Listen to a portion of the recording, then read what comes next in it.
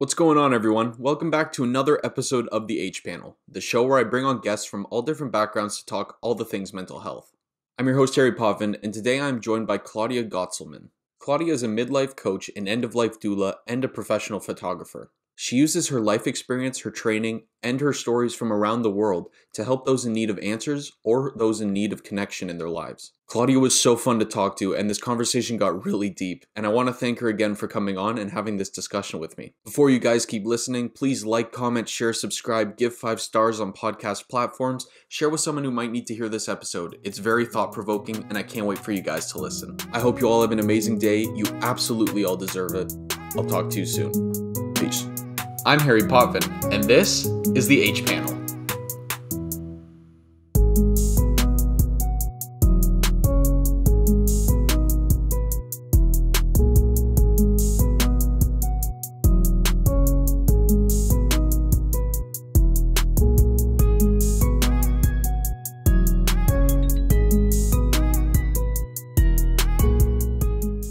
And we're live. Claudia, thank you so much for joining me today. Hi, I'm excited to be here and see where our conversation takes us. Yeah, of course. So I wanted to ask you a little bit about yourself before we get too deep into it. So what kind of got you into this field of work? What inspired you to get into this pathway?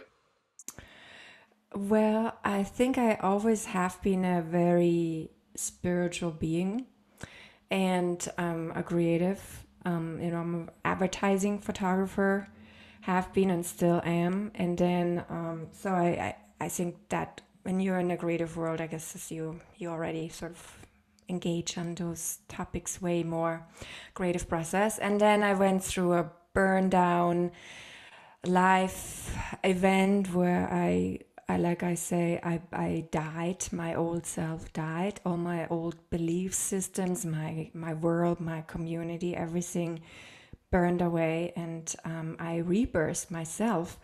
And it was such a heart-wrenching but yet incredibly beautiful process, which led me to engage on the topic of death. And so I studied to become an end-of-life doula, and we can get into that later. And then I did special life coach training, and then I started Permission to Bloom, which is midlife coaching practices. Awesome. So did you, when you say your old self died, was there something that made you realize that happened? Like, did you notice a change? I felt like I was internally actually dying because so I went through a divorce, which was turned very, I don't know, I shouldn't say ugly, but it was just this burning, everything fell apart. Basically, my life collapsed around me. The way my life was set up, the way I envisioned the future, my dreams, my admirations, my external life too, the way I lived, my community, everything sort of collapsed in itself. And it was like an organism. And I was collapsing. I was on a sofa for maybe more or less 6 months. And, I had really dark days. But in this darkness, there was so much goodness, because while I was dying more, I also realized that I can pick up certain things. I can let go of things. And the more I allowed this process to happen, the more I sort of gained myself back and I rebirthed in a way, if that makes any sense. Yeah, no, totally. This is a side question, but are you one of those people that likes to plan everything out in your future? Actually not. No. I actually know. Wow, that's a good question. So I'm a creative. I kind of like always, I'm kind of proud of that. I was like, I'm winging it. I'm always like, somehow it will work out. I trust it.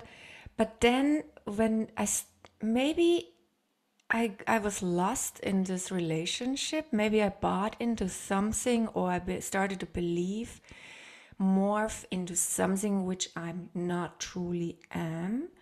And so that probably, so I had probably the most structure I've ever had in my life in that time when I was with my ex-husband.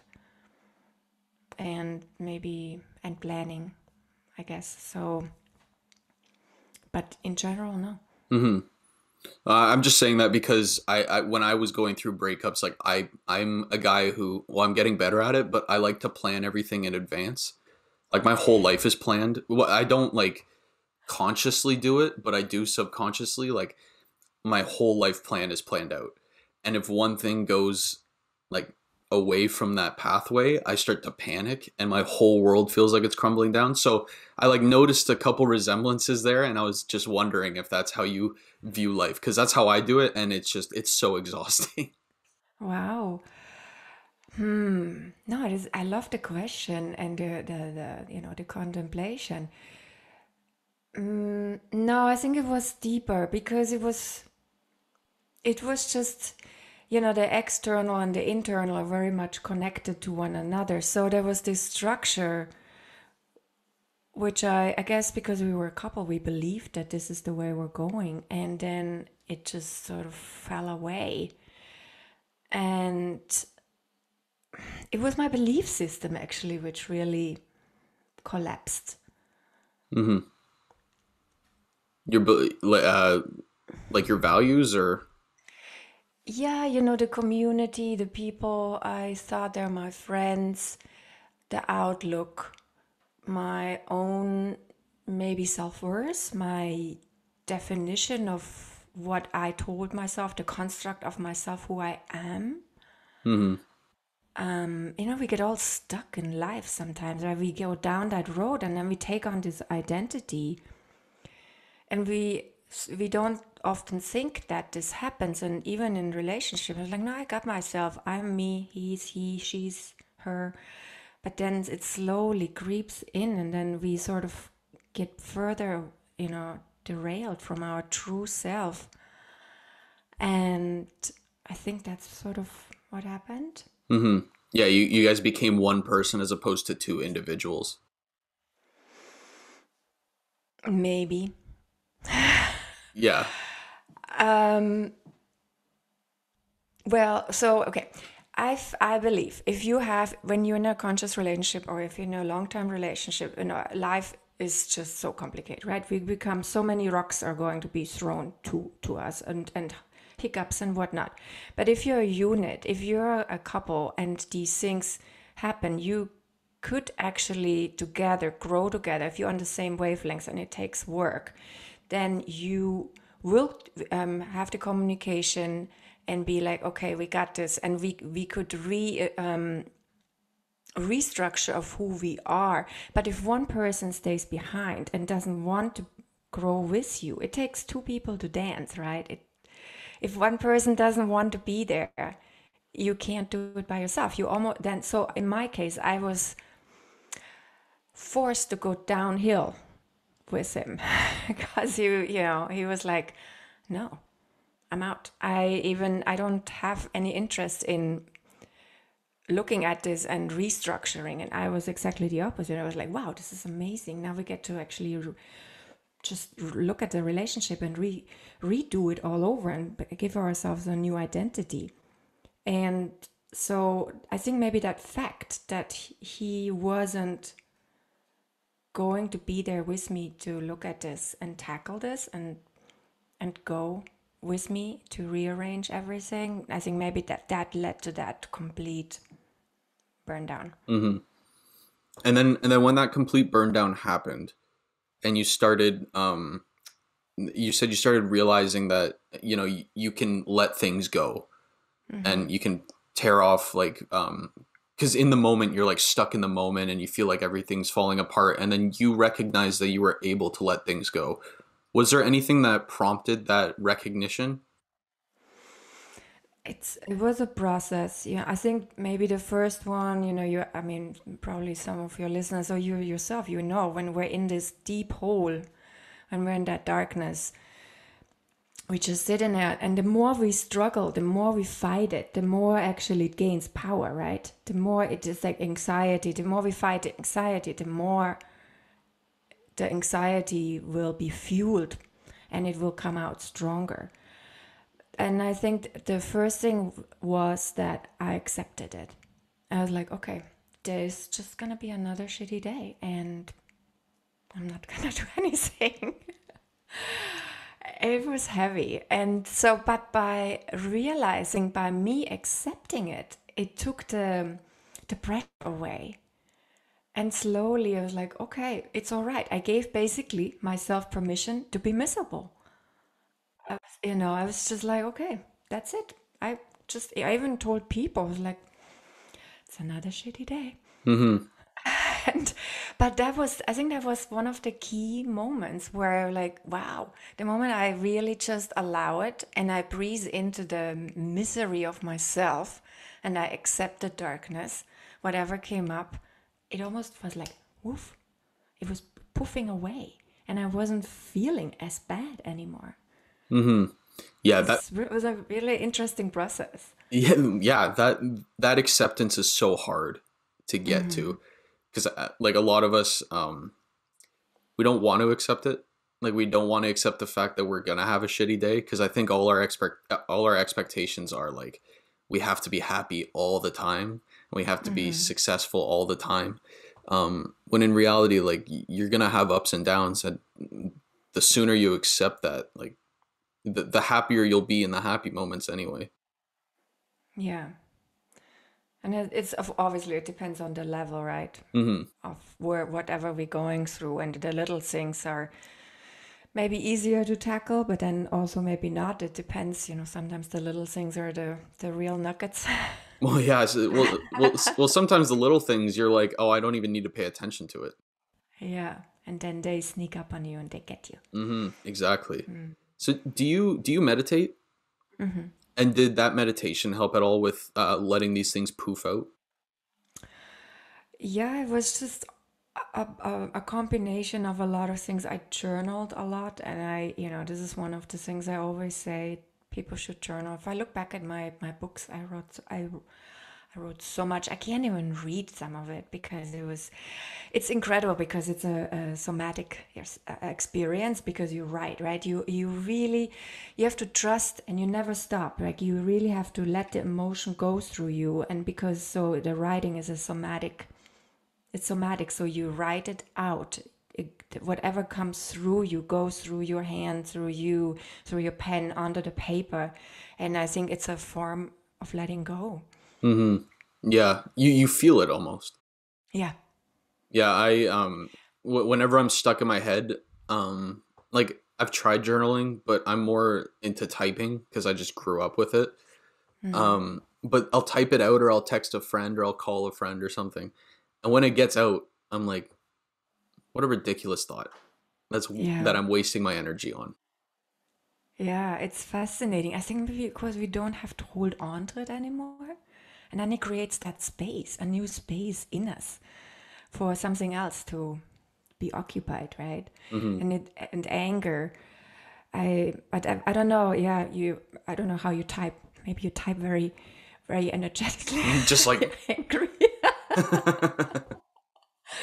Yeah, I mean, I know I type a lot too, and but then for that, the handwriting really had to do it. It was, and I was, yep, I was just writing and writing and writing, and even drawing, whatever came, whatever it was, and it's sacred. It still is. Like I think it's a beautiful practice. I so recommend it. Mm-hmm. I love looking at because I'm following a couple people on Instagram that express their feelings through art. I find it so interesting what the brain comes up with, because it's all Yeah, so different. yeah. We forget that, like, because humans are pretty similar, but at the same time everyone's brain is different, which it's hard for me to wrap my head around, because there's like almost 8 billion of us.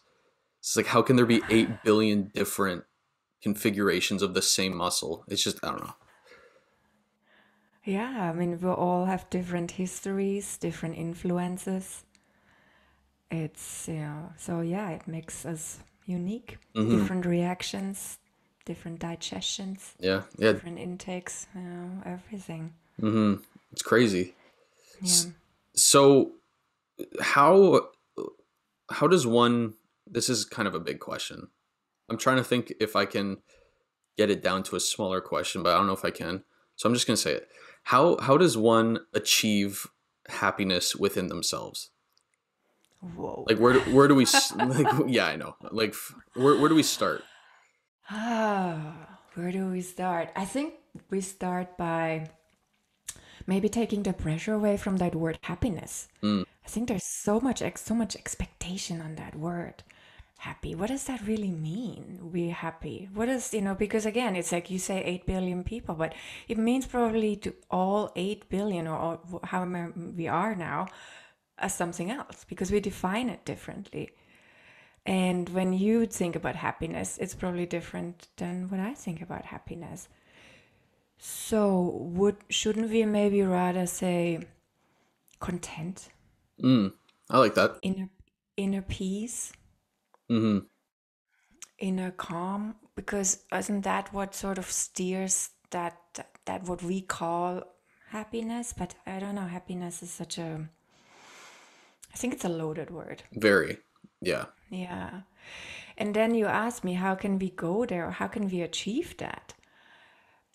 Maybe by, first of all, acknowledging that we're not and that we're numb. Mm-hmm.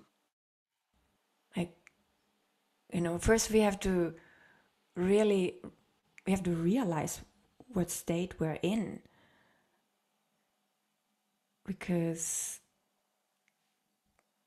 yeah, you cannot get from, let's say you have a 9 to 5 job and you really just, you're not, you have everything on the outside, but the inside tells you you're unsatisfied and there's this nagging feeling. And then you add that pressure of, oh, I'm supposed to be happy. So you're chasing something, but you don't even know what you're chasing. Mm-hmm.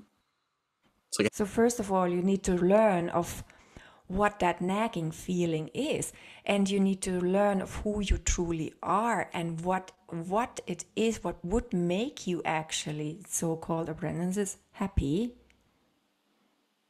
So that's where the work, I think, starts. mm-hmm. A lot of us live like a hamster on a wheel Right. because I think another reason for that is, and this is another heavy word, I think a lot of people focus on excuse me, being like successful. Like, but their idea of success isn't what they believe in. It's what they're told success is. And I think they're just trying to go for that. And I'm like, sometimes I do it too. I aim for it, and it doesn't make me happy because we're not paying attention to what we actually think is success. We're paying attention to what we were told growing up what success is. Because So much. yeah, because we're told like, money's going to make you happy. This job is going to make you happy.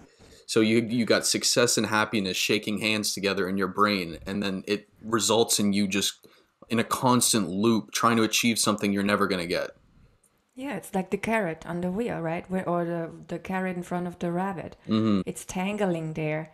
And then because, yeah, it's fascinating the way our life is set up, through social media and politics and the systems which we are part of and live in. That we, and even the school system, right? You maybe you're happy when you're 4 years old or 3 years old and you just run around in the garden and you have no agenda and you're just chasing, whatever, a butterfly, or you're just free. And then it's all sort of taken away slowly and you put in that classroom, and then you're like, now you have to learn so you can be successful and happy. Mm-hmm. Yeah. Yeah, and like some people love the classroom, and like for them it's great. Mm-hmm. But my issue with the classroom, and I'm like over, generalizing here, but when I was in school, I found it was more of a I have to pass as opposed to I want to learn, because the things I was learning, frankly, I didn't give a crap about. Like they were of no importance or interest to me, but I had to take it to pass. So it was more Yeah. of like my brain was in survival mode as opposed to I do want to learn this. And then that in turn is like adding to that pressure of you need to do this to be successful and you need to be successful to be happy. It's just you add to that fire. Yeah, totally. It's this identity you're forced to take on, and there's almost no space or freedom for you to be your true self.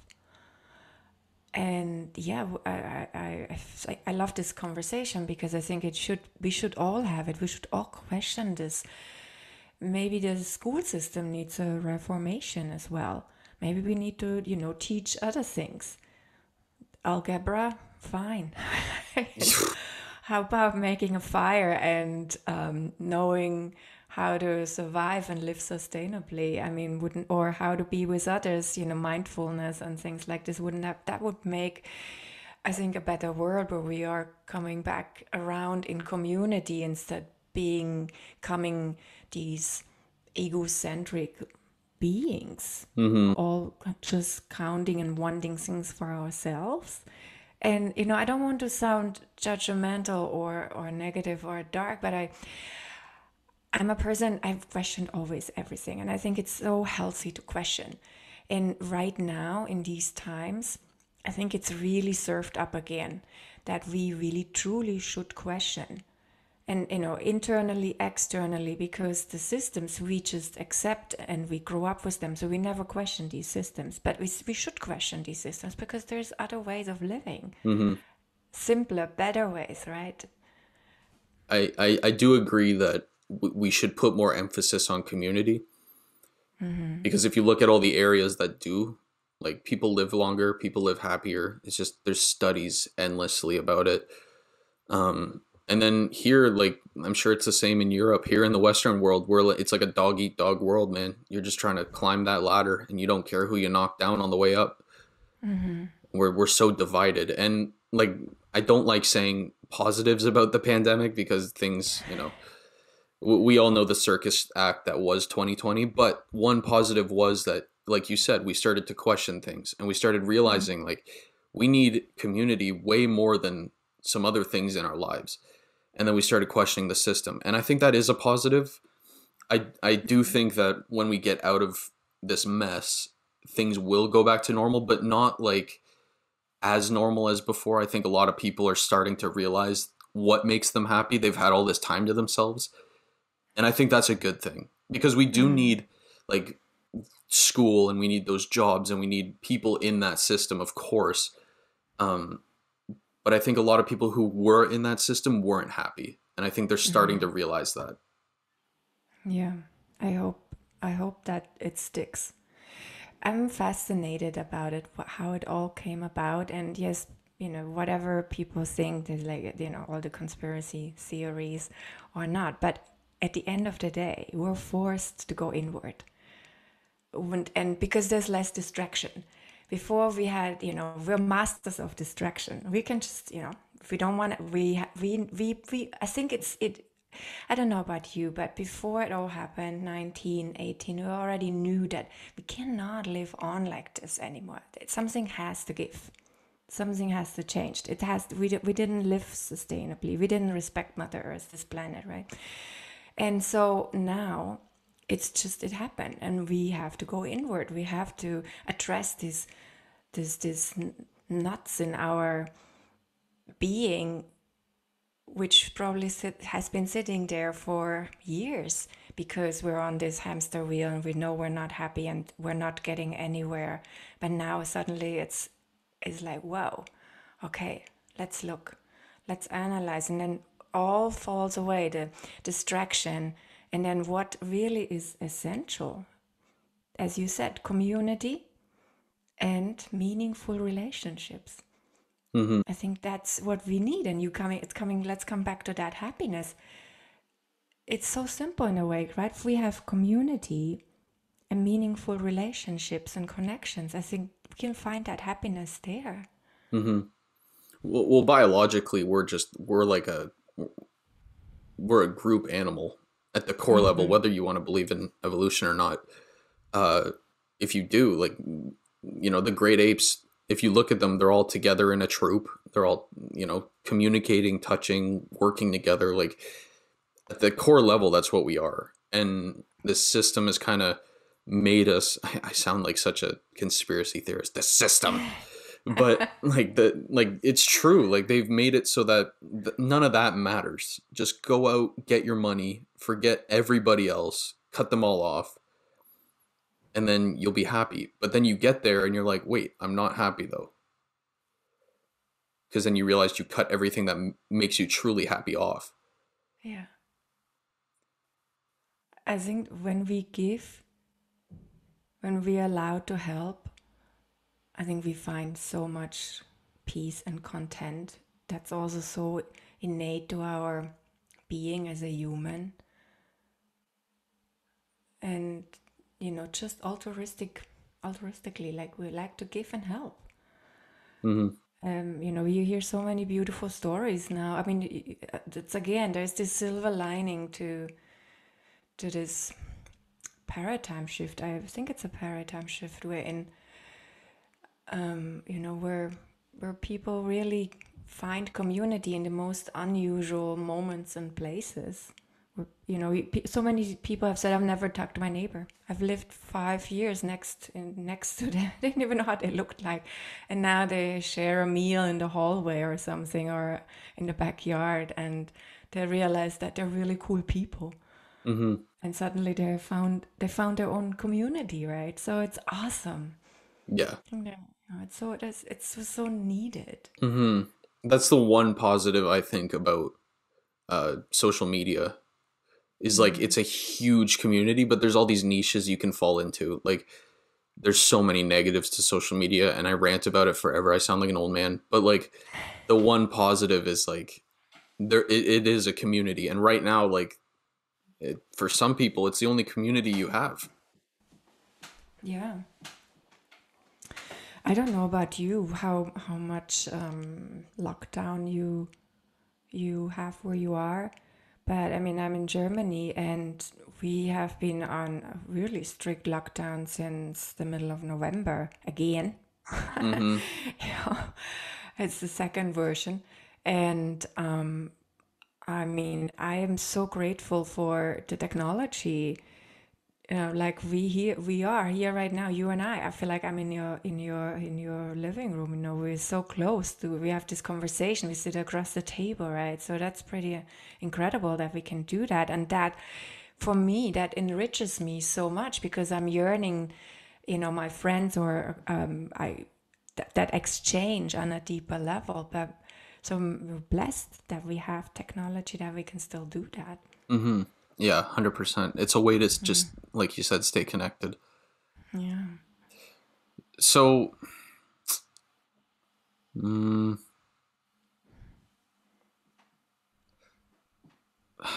all my questions are so large, but do you actually? I'm going to ask this first. So, you said you took courses to be an end of life doula.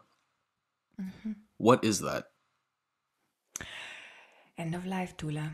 So there's doulas which help babies to be born. Mm-hmm. That's birthing doula. And now there's a profession. It's called end of life doula, and you help the person at the end of the life to go from form to formless. And it's a very beautiful profession. It's similar. You help to bring somebody to this world, or you help to transit. But so they would, let's say, somebody would want to hire me. You can do this 6 months, 9 months, a year before. Maybe you have the relative of the person who is passing, and then we would make a plan and talk about all the things which needs to be discussed around death. That's from where would you want to be, how would you want your death to look like, like would you want to be in a room with lots of sunlight, would you want to have a send-off party, how would your burial, how should that be, what ceremony, do you have any last wishes, dreams, would you, if you maybe are able to go and do a trip, maybe you need to mend some relationships, what's your legacy? Do you want to put on together a playlist of your favorite music, a photo album to leave behind, I mean, it's endless. Seems kind of heavy. I don't know. I think it is heavy because we're so scared of death. I was just gonna ask, so why do we fear death so much? Because we're disconnected from it. Again, I feel, you know, when you go back in time, or even you go to tribes in wherever they still are, they have a completely different relationship to death, right? And in Asia, it's probably also still because of Buddhism and Zen religion. You know, there's a celebration, there's an honoring of that person and a life, and or in India and Hinduism, there's understood that it's not the end; it's just a going from this body to another form and being rebirthed, right, in another form. But for us in the Western world, it became so dark, heavy, and lonely. And then if you go like also in our history back, it used to be a communal thing. It used to be a family thing. The family, the tribe would gather and would celebrate and come together and share stories about that person or memories which were, you know, all shared. They were, you know, whatever they could, you know, wanted to bring forward into the circle. And then through that, it formed a new way of community and being together and intimacy, actually, because of that shared moment. Because it's sacred, right? It's a sacred moment. Just as somebody's born and somebody goes, it's just that it's the most normal thing in life, actually, and we alienated it. Mm-hmm. Yeah, it just seems like there's this dark blanket over the word death. But it doesn't need to be. I feel it's one of those, you know, we have so evolved, we have tackled so many topics in our so-called modern world, but there is still, this is a forbidden conversation, and people shy away and don't want to have it, and because of that it becomes bigger and bigger, and then and everybody shrieks when you say, ooh, death. How Mm. could you, how can you engage on this? How, why would you want to work with, you know, on with people? But I find it so beautiful when you can help somebody to find out how, what their last wish is, and give them this wish, and then they can be in peace with that, that this is how they're going to pass and transition, instead of being in a hospital with neon lights and PP machines, and then the relatives come and everybody freaks out and nobody knows anything, and then it's so stressful. And that's the memory then we carry forward, let's say, as a family. You know, the relatives come, nobody knows, and then that's the last memory we have of that person. I think that's way more sad. Mm-hmm. You know, maybe that's why we have this this this shrieking reaction when we think of death. Maybe that's why because we think of the hospital rooms or that loneliness and the neon lights. Yeah, that makes a lot of sense. It seems strange that we fear the one thing we can't control. No, and you know what? We are dying so many times throughout our life, right? Mm. Already. And that's another thing. So if we can acknowledge the little deaths we have, some are bigger, some are smaller, in our life, as in our journey, our life's journey, and we engage on that, and we be with it, and we digest it, and we grieve it, and then let it go, then we are also prepared for the big one. Mm-hmm. So how do we stop being scared of it? Like, how do we just I don't want to say roll over and accept it, but how do we just like accept the fact that it's coming? Well, maybe through conversations like this, just to take the darkness away and reframe and look at it through a different lens of beauty and intimacy and sacredness. And also, when we talk about death, we also need to talk about life, and we need to talk about love. And that's also forgotten.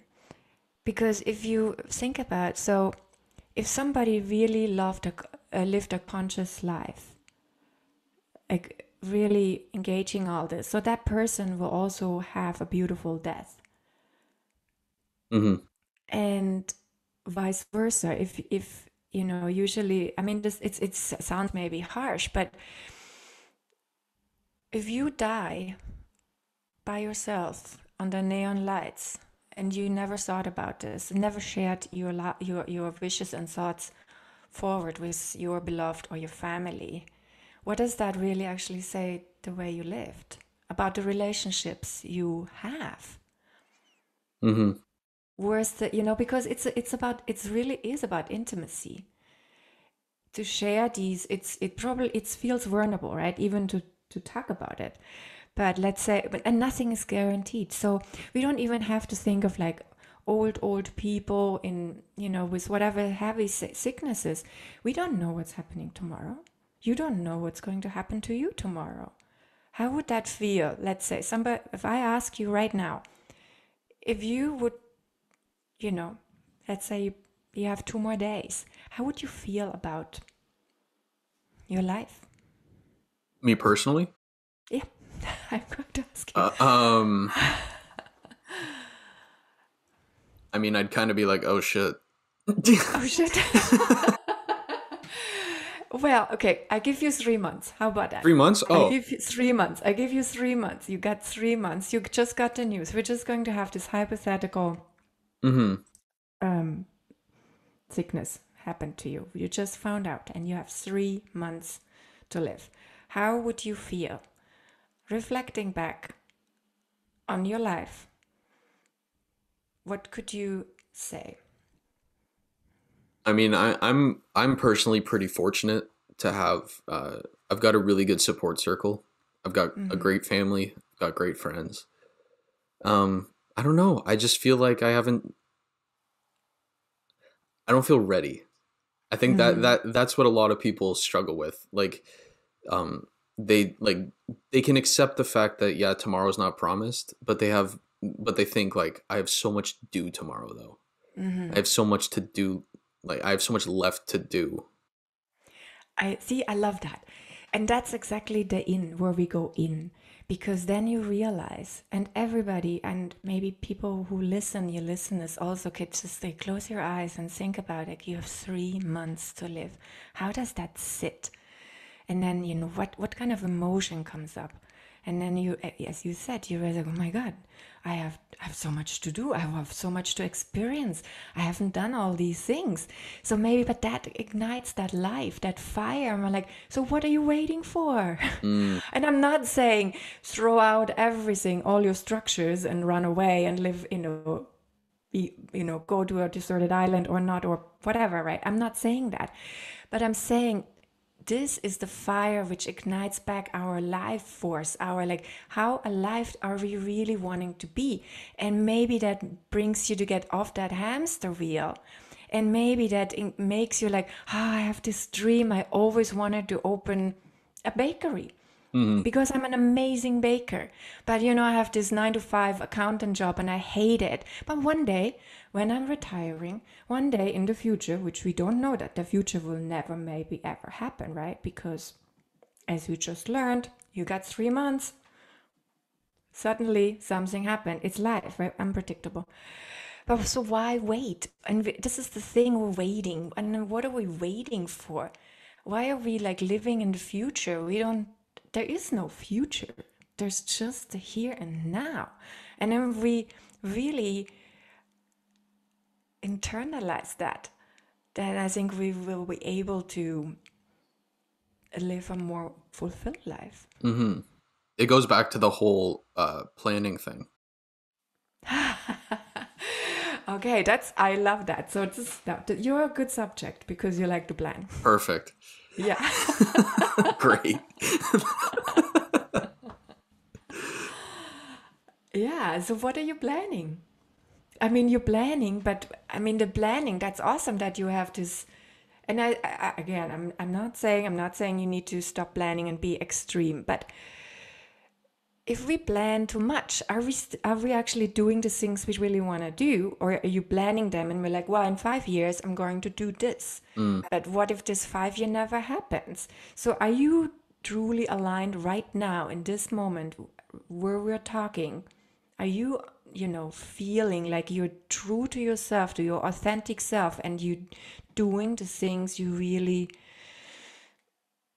know you should be doing? Know or want? Want. Want? When I'm doing Dreams. stuff like this, yeah. Yeah. I think Like, this is the first time in my life, and I mean first time, like even before the pandemic, let's say, like beginning of 2020, like January was kind of when I guess, uh died and came back in some sense. Like the old me kind of was like, this is enough of that. Um, yeah, I don't know, because I recognize in myself that when I'm doing stuff like this, I genuinely love doing this stuff. But then in my head, I start to panic because I go, well, in 5 years, will you be able to keep doing it? It's like, shut up. Like, I don't care. If it makes me happy now, why should I worry about 5 years from now? Maybe I'm not here, you know? right. So I think that's, to me, it's exhausting, but I think it's an exhausting uh symbolization that I'm in the right spot, if that makes any sense. Well, okay. So, yes, you're checking in. Consciousness and awareness is the first step, right? To implement change or to live more consciously. But then, so how are you with this fear? Does that stop you or does that give you energy? The fear of like Oh, where I'm gonna be. when you say it gives you this fear that well, like you love having this conversation or the podcast, but then you're like, wow, can I, is this sustainable for the future? Can I do this in 5 years, or how am I wasting time? So then the old construct comes back, right? Mm-hmm. That you need to do something else, maybe what society, so to say, in the structure tells you to do to get a different job. Mm-hmm. Yeah, I'm kind of asking. Oh yeah. Yeah. So it's an unlearning. So it's really like a trusting. You have to just trust that everything, whatever unfolds, will be the right thing. But if you're already loving right now so much what you're doing, then you're changing your vibration, right? Because you're radiating out this beautiful energy because you're really aligned right now. Because it gives you so much. It's like spiritual mental food.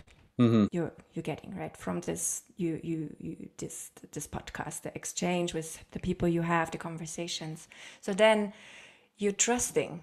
You have to just really lean into the trust that whatever this nowness will open more new other doors, and you're on your path, that you basically found that path. And maybe in 5 years it might not be the podcast, but something else may have come up from that, sprung from that. A whole nother door might have opened. You cannot even conceive right now where that could take you. But because of what you're learning right now through this podcast, there's so much wisdom, right? We always we gain from exchange with others. Who knows? Mm-hmm. I hope people are listening and resonating with this, and it's not just them seeing me get psychoanalyzed. Well, but isn't that what it is? I think we lost so much trust in our own abilities, in our gut, in our intuition. Because that's the problem. We feel it. We have that knot in our stomach. We don't have the language, we don't have the tools. We know we're not aligned. We're on the hamster wheel. On we go. We're unhappy. we're frustrated, we get sick because it's somatic, whatever psychologically finds a way into our body. But the moment we know we're aligned, we feel it. You know it. It's like this thing inside. It's something. Yeah, start singing. You glowing. Everything is just like wow, and you don't even know really what it is, but it makes you feel good, and you almost have springs in your feet, and that's what we have to trust, Mm-hmm. because there's nothing else anyway. That's true. So let's say you are stuck on the hamster wheel, and the job that you have, you hate. Like you hate that job. This is not me, by the way. I'm just hypothetically speaking. Okay, I'm glad. Thanks for clarifying. Yeah. So let's say you're on the hamster wheel. You hate your job, but that is your only way of making a life. That's your only way of providing the best life for your family. Like it's the best paying job you can get, and your family's living comfortable on it, but you hate it so much. And like your passion is, let's say, something that isn't as monetized, like, I don't know, painting. So if you're in that scenario, how does that person get off the hamster wheel and still have the ability to provide? Because I think that's another worry for people is like, I have this passion, but I won't get paid enough for it. So I'd rather just be comfortable. Well, okay, then can we dissect comfortable? What does that, what does that mean? Because I think we have so much, and yet, and we think we have nothing. But do we really need all the things we think we need? Because there's a lot it's pushed onto us by marketing and social media and so on, and then we buy this and we buy that. And we need another new phone. And I'm not excluding myself, we live in this system, and it's interesting. It's, we never really can completely step away. But I mean, I don't know, for myself, I'm an artist, and I realized that I don't really actually need that much. Mm-hmm. Because yeah, we all like nice clothes, but maybe we can go and shop in a secondhand store, or if we have a clothing swap. I mean, there's so much clothes everywhere, right? Do we really need to buy some new clothes? Mm-hmm. You know what I mean? There's a different way of living, and of course, every situation is different, and I have no right to judge or say anything, because maybe it is hard if you have a family and you're the sole provider and you have children and you hate your job, and then you really feel stuck. But then maybe, is it a conversation you could have with your partner?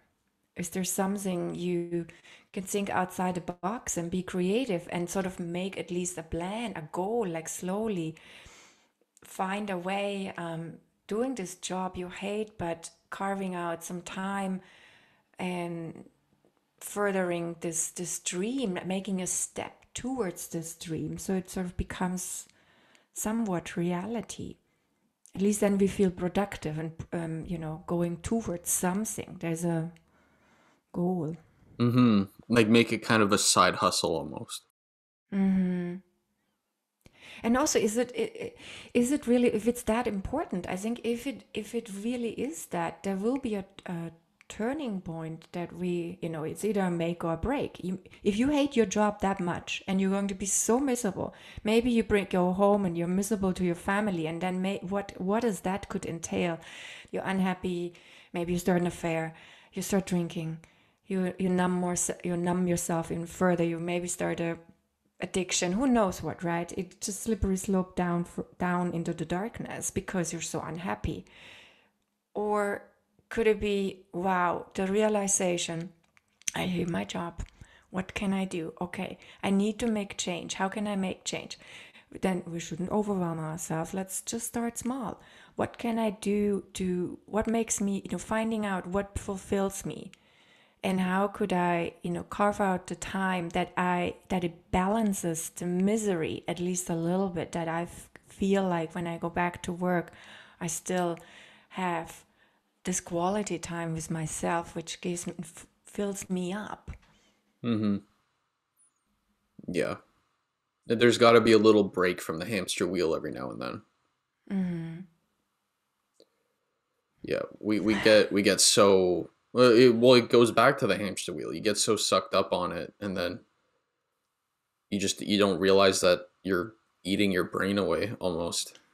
You're Mm-hmm. making it so numb that it's just eating away at itself. Yeah. And we're masters of numbing. We're master numbers. Mm-hmm. Master Yeah, number. That's a job. we are. If you think about it, I mean, you, I mean, there's so many addictions, so many addictions, and just so we don't have to be with ourselves and feel the void, so we keep busy. Yeah. I also feel like in our uh, civilization, we've kind of forgotten the we've forgotten how lucky we are. Like you go to places, and I don't know, I'm not even going to say which country because I'm probably going to get it wrong, but like you go to these communities who like live in the forest, or they live off hunting, they get their water from the river or a well like deep in the forest, they have huts, like Mm-hmm. no actual bathrooms. Like you people in our world forget how lucky it is to just use a toilet, Mm-hmm. or to be able to go to the fridge and put your glass in the fridge and get the water. And I think Mm-hmm. that's another reason why we always get on that hamster wheel and always get so unhappy, is because we're reaching for things that aren't necessities. We've got like the dollar bill signs in our eyes, Mm-hmm. when in reality everything, like we have it so easy here. And I Mm-hmm. say that as a generalization because I know there's a lot of people who have really unfortunate situations. And I consider myself incredibly lucky because I was never, like, I Mm-hmm. had, ups and downs, but in terms of like living situations, I was never in a situation like that. So I'm incredibly fortunate. But I'm talking about people in situations like mine, because you forget how lucky it is to be able to eat dinner every night. Mm-hmm. But then you're chasing this dream, and then you become unhappy, and you think the things that you've got are just crap. You're like, this isn't what I want. I want something more. And it's like, well, just settle down for a second and Mm-hmm. enjoy the fact that you've got that. Mm-hmm. Yeah. I was just thinking, there's 7 needs, right? We I think as humans, 7 basic needs that we want them to fulfill, and if they're not fulfilled, we probably struggle. So no, it's actually 9. Sorry, I got it wrong. So it's security. We want to feel secure. Mm-hmm.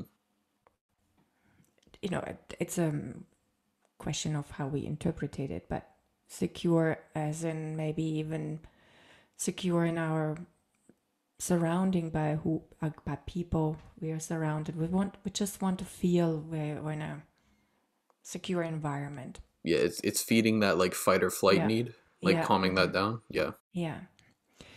Adventure.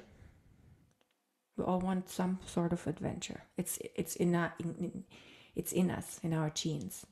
Mm-hmm. Freedom. We want to feel free.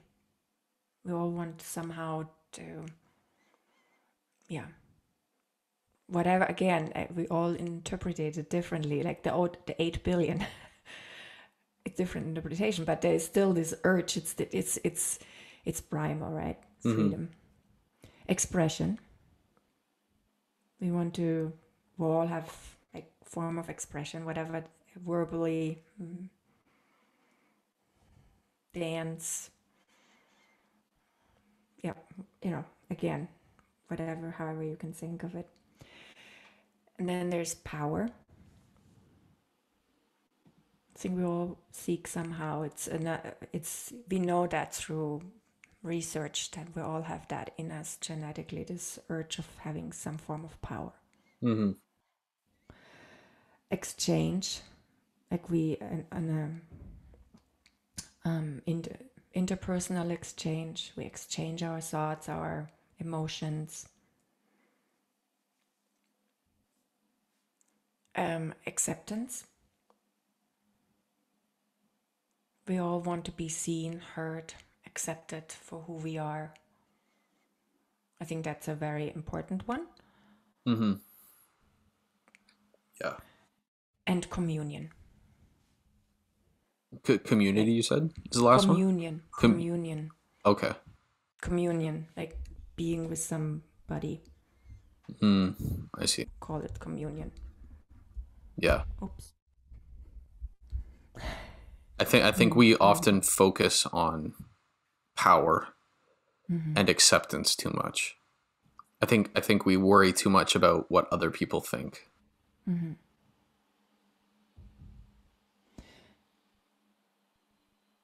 Expression, right? I think we forgot also about the expression. Mm-hmm. We need to express ourselves more. We just be free, dress whatever you want, have whatever haircut you like freedom of express yourself that way. But the thing again, it's like society often puts us in these boxes. You can't do this, then you're judged. Then there's these labels, right? When you wear, maybe let's say you have dreadlocks, you're instantly judged that you would be. Mm-hmm. Yeah, you're worried about being judged for that. I think that also links to your acceptance point. Is that's why we don't express ourselves, because if we do what we want to do, and let's say I want a pink ponytail, I don't know, I don't, but I'm just saying if I did, and then I'd be worried to wear that because people would judge me and people wouldn't accept me. That's a total hypothetical, but I just mean that's why a lot of us don't express ourselves the way we want to. Well, but it's interesting. So because maybe if you would stand in your power and say, no, I'm going to express myself and I am going to have this pink ponytail, maybe people would be judged, but then because of who you truly are, you woe them over and they have to realize that they just had this judgment. They put a story, they put a label on you, which is completely fails. So maybe this is the way in to start from the ground up, right? So again, it comes back to realizing who we are and really empowering ourselves and be like, no, if you wear that pink ponytail and you go outside and you feel intimidated by the fact that you're already walking into the coffee shop and you are like, oh my God, everybody's gonna look at me, and your body language is be like, ooh, I don't want to be here. I just want a coffee. It's a great idea to have a pink ponytail when you're at home. I'd look great in a pink ponytail, by the way, to all the viewers. I think you would. Maybe you should consider it. No. Hey, it's a good test. And then, but if you really embody that pink ponytail and you walk into the coffee shop and you just act like nothing is wrong, nothing abnormal, nothing, it's just you just have a pink ponytail, and maybe two people maybe give you the looks, and then they see you again and nobody says anything because they're like, well, it's Harry with the pink ponytail. Yeah, if you're confident. And then it's the confidence, right? You own it. And so maybe then you change the status quo from the ground up. Mm-hmm. Yeah. So just maybe own that's it. The way to change society. You just got to own it. Gotta own it. Yeah. I hope we get there. I mean, the problem is there's still like half the population that's so judgmental. And I think a lot of it, to like put myself in their shoes, I think a lot of it is just lack of understanding, because you see that with like different like sexual orientations, different Mm. like preferences. Like a lot of straight people just don't get it. And I think they're almost, because they don't understand it, they're intimidated by it. I'm not talking about myself. I just mean like they just don't understand it, so they're intimidated by it in a sense almost. Or not Yeah. even intimidated. They're just confused because it's not them. And I think that's where a lot of judgment sprouts from, is this lack It's of yeah. understanding. It's not knowing, right? It's something foreign. Mm-hmm. The moment you don't know, then we put stories together.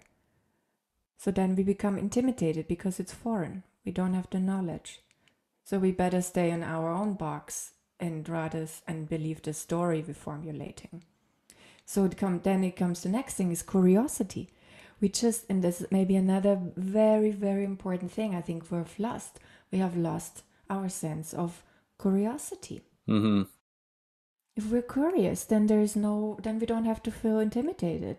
If we're curious, then we're open to learn new things, and then there's acceptance because we gain something. With curiosity, we gain. It's a positive thing. Yeah. There's too many closed-minded people. Like I've been told that I'm very open-minded, which kind of like, I like to think I am, but I don't like that it's such an odd thing. I don't like that it's so different to be accepting and to want to learn. That just makes no sense to me. Like Mm. people will be like, "Oh, you're so open-minded for going to these parades and going to, and like asking questions and talking to these people." I'm like, "Yeah, like why wouldn't you though? Like why is our world so closed-minded now?" Because that's part of the hamster wheels. Fine print, Hmm. small print. Yeah. Right. It's just you wear what's the word in English when the horse wears the um, visors left and right, like when a Oh, horse is on a cartridges. yeah, tunnel vision almost. Yeah, they have these horses. Sometimes they have these things when they have a cartridge. They like so they don't get blinded. Mm-hmm. But it's just so you don't look left, you don't look right. You just tunnel vision. I guess is the word. You're So talking about how do like we? the race horses, right? Mm-hmm. Yeah, right. Yeah. But I mean, so how do we get out of this? So it comes back to me. For me, it comes back to education. Maybe since we talked about the school system, maybe it should be obligatory that everybody needs to do a trip to a foreign country and be immersed into that culture for a week. Mm-hmm. And so we expose ourselves to that. And curiosity is something very childlike. Why do we let go of our playful curiosity when we grow up? Because you can't use Why? it. You can't use it on the hamster wheel. It weighs you down. Right. You look left and right and you're like, whoa, there's a million other hamster wheels. I'm never gonna get off. Yeah, exactly. Everyone's on a hamster wheel. You're like, oh, I'm not the only one.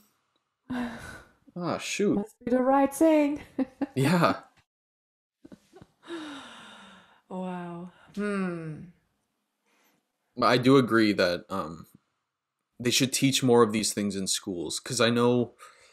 Well, I was very fortunate where my school was very multicultural, and very people weren't afraid to express themselves for the most part. Um, People were fairly open about who they were, and I Mm-hmm. think that in turn enabled me to have that open mind. Not that I didn't have it like before, but like growing up, I was always exposed to these things, and I think that helps. Mm-hmm. So I feel like, because there's a lot of schools where maybe there isn't multiple different cultures in the school. Maybe it's like, all super white and super I don't know, all from the same neighborhood, grew up all together, and then you go into the real world, and then you have this closed mind, and you're confused as to what all these other things are. So I do agree that school should be teaching more about what's out there, because then you raise kids with a more open mind who go out into the world and they go, oh, I've heard of this before, or oh, I've seen this culture before, I've learned about this culture. And you don't have to know, like, you don't have to know everything about it, but just in idea, you just have to know the basics.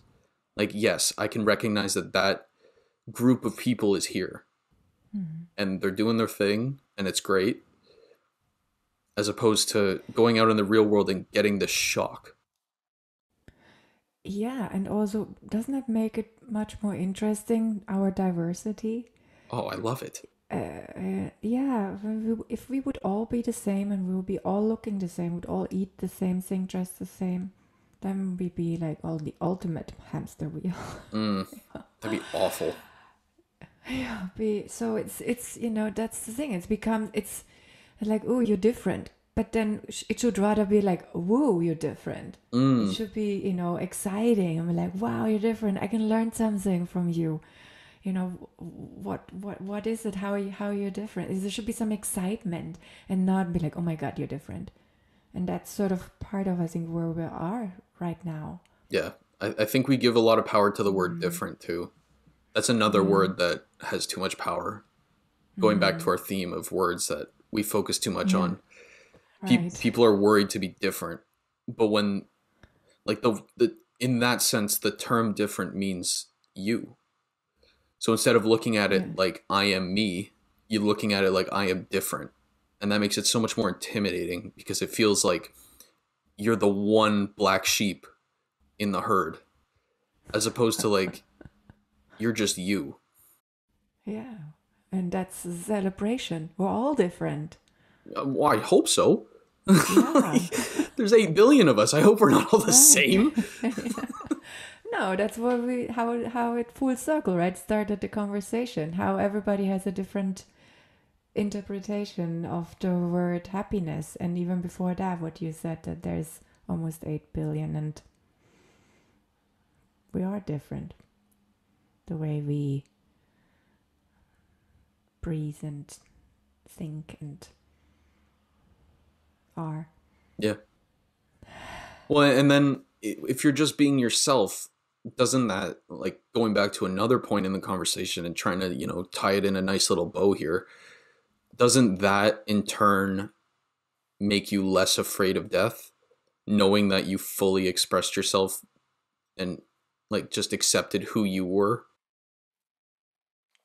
Yeah, it comes back around to the question I asked you, so if you would have 3 months, if you could say, and I hope you and a lot of people can really, when they check in, say, you know what, I actually had so far an amazing life. If I go tomorrow, if it's my time, I did the things, or I lived whatever again this means to you, right? It's everybody, it's a different definition, or whatever it means to you, that you really felt that you were alive, that you were on these edges of maybe where you got excited and it was a little bit dangerous. Whatever you did, you really went over your comfortableness, your comfort zone, and you really just felt that aliveness. I think that's it. That's the way, if we can say that, I think then it's okay to pass. Mm-hmm. Because there's so many statistics and articles about what people say these days, or on their deathbed, and that's a lot of that is, I wished I would have risked more. I wished I would have traveled more. I wished I would have not saved that money for whatever, but I wished I would have meant my relationships. I wished I would have told that person I love her, him, I wish I would have stepped over my shadow and my ego and my pride. And I mean, these are like powerful things. I mean, to me, that's so sad. If this is like your passing words. Yeah. So, and so that's why I think it's so important to check in with that topic and engage on that topic and really, yeah, just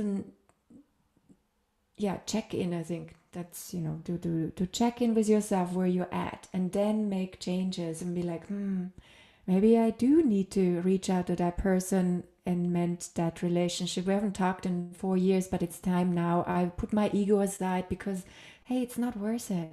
Mm-hmm. Yeah.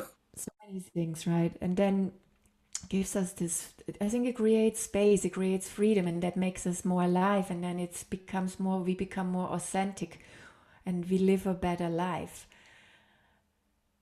Or and yeah, step fully into it, knowing that we're on that path of who we need to be. Yeah. I wish there wasn't such a dark blanket on death, because the studies that you're talking about, like the people on their deathbed talking about what they wish, I wish more people heard that. I wish more people took that to heart, because you hear them on their deathbed. They don't wish they worked harder in their job that they hate. They don't wish they, made more money. They don't care about that. They're like, when they're saying they wish they built stronger relationships with the people they're with. They wish they had expressed themselves more. They wish they had lived life the way they wanted to, as opposed to on that hamster wheel we've been talking about. Mm. And even if you go to old people, like, and old, I mean like 70, 80, 90, like people up there, they don't tell you you got to get on that hamster wheel. They, like my grandparents, they're like, fuck, go travel. Go. Get out. Go see stuff. Yeah, Stop being locked in your room, man. yeah, And we forget that so quick. yeah, that's true. But maybe we can this is something we can take away from this conversation, just to think of like, okay, I'm gonna have this yearly check-in with myself and acknowledge that there are little deaths throughout our lives. And I think with the pandemic, that's definitely, there's a death of our normality. We grieve what has been taken away, or our, yes, again, whatever normal life, our social life, our freedom to travel, go to the park, the restaurants, the parties, to engage the way we used to hug somebody spontaneously. These are all little deaths, and we have to honor that. And then we have to, understand that there's this grief we have to go through, this emotion, and it's like, sadness, anger. And by acknowledging that, we work through it. We don't hold on to it. We can put it down, we can let it go, and we make space for the new to come. It opens us up. And it also shows us that we actually love and care for something. Because if we grieve, that means we really miss it. That means we loved it, right? It had an importance. And so we never really think of the duality of these emotions. We always think, oh my God, it's gone, it's sad, I'm frustrated. But like, well, wait, why are you actually frustrated? Why you're sad about it? So there's the flip side. And usually the flip side is actually a positive thing, Mm-hmm. positive emotion. Yeah. That super old cheesy thing where it's better to have loved and lost than never to love at all. It's true though. It is true. When you look back, like, I'm sad that friendship I had's gone. It's like, well, isn't it a good thing you're sad? Because then it's not such a bad memory. I think if Yeah, we or if we looked at things like that, we'd be a lot happier. mm-hmm. Or just to celebrate or honor the end. It comes to its end. It ran its course. It was beautiful as it was, and now we just let it go, because it also creates space for something new. That's Mm-hmm. the other thing. The moment we're not holding on to it, we make space for the new to come in, and we need new things. Why do we want to carry around this old weight, that weight? Yeah. No point. Yeah. No point. Yeah. Just let go, man. Yeah, let's go. I know it's so easy. It's much easier said than done. Oh, way easier said than done. The word, it seems so easy, right? Just let go. Ignore it. It's gone. You're like, oh, okay, I'm suddenly happy again. I wish it was that easy, but we've mentioned tools to uh, at least start. That's the hardest part, starting. Mm. We start little. I think we should all start little. We don't have to overwhelm ourselves, but that's we all get often carried away because they're like, I'm gonna change now and I'm gonna just make this 180, and then we get overwhelmed because it's not gonna work out, and then we rather go back to the old because that's easy, because there's already a drag, familiarity. We're like, okay, maybe it didn't work. I'm just not gonna do it. But if we just change little by little, then starting the process, and we feel we're on the right trajectory. We feel we achieve something. Mm-hmm. 100%. Like, for instance, like maybe you want to go to the gym this year, and you're like, I'm going to be a heavy weightlifter. So, it's your goal for 2021, and this is what you manifested on New Year's. And then get the gym membership and get overwhelmed, and then you drop it all together but why not just start and be like, okay, I'm just gonna go, and I do the easiest exercise there is, and I'm going to do the easiest exercise for 2 months, because then that becomes a habit, right? A normal habit. You don't even think about it, you just do it, and then you sort of slowly build up from that and build up from that, because you don't even have to think that you're going to be this heavy weightlifter. It's just more like, I am now a person who goes to the gym. Mm-hmm. Yeah, you get that habitual base. Mm-hmm. We jump ship way too quick, but we also just dive in way too quick. We're Mm-hmm. like, because the heavy lifting part, that hasn't been a goal, but a goal that I've struggled with, not like in the past. Mm-hmm. I set these unrealistic goals for myself without worrying about what it takes to get there. And that was me in high school. That was me in university. I was like, I have all these goals and I'm gonna achieve them. But then the work comes, like the Mm-hmm. work you have to put in, and you're like, oh crap, I didn't take that into account. I thought it would be there already. Mm-hmm. And then you just give up. Yeah, I think we all do that. Yeah.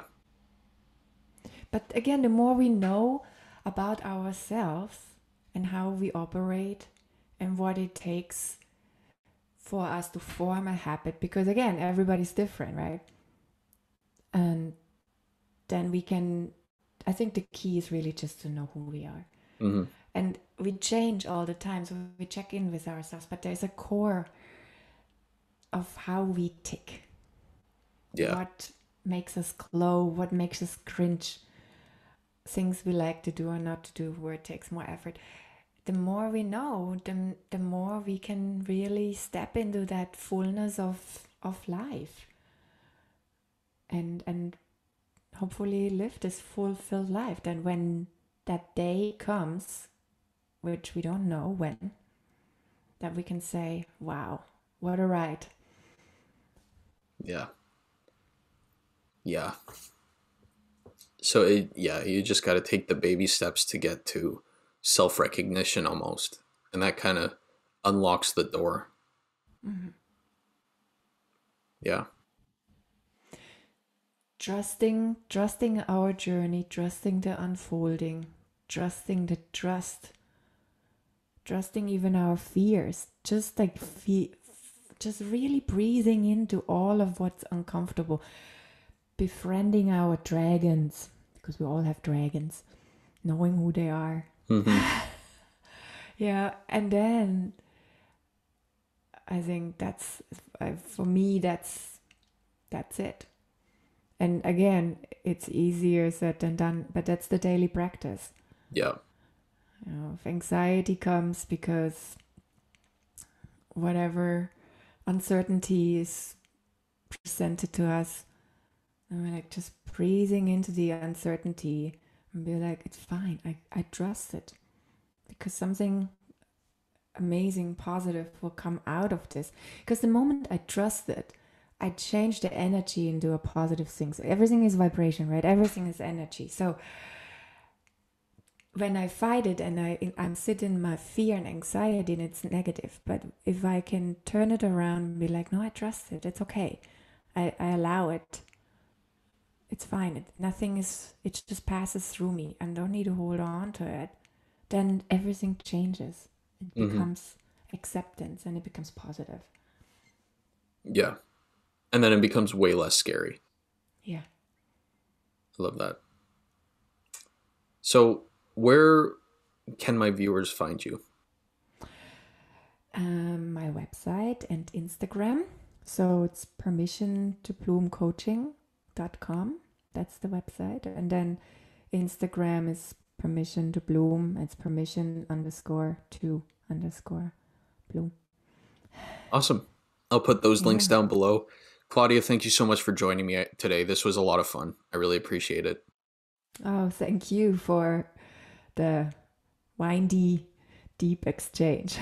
Yeah, we got to do this again. I hope, because I got a lot from it. I hope the viewers got a lot from it. I hope they appreciated the little psychoanalyzing. I was here for it. I love that. Maybe, and I really hope that we lifted the darkness to a shade of gray, thinking about death, that we took it a notch, made it a little lighter.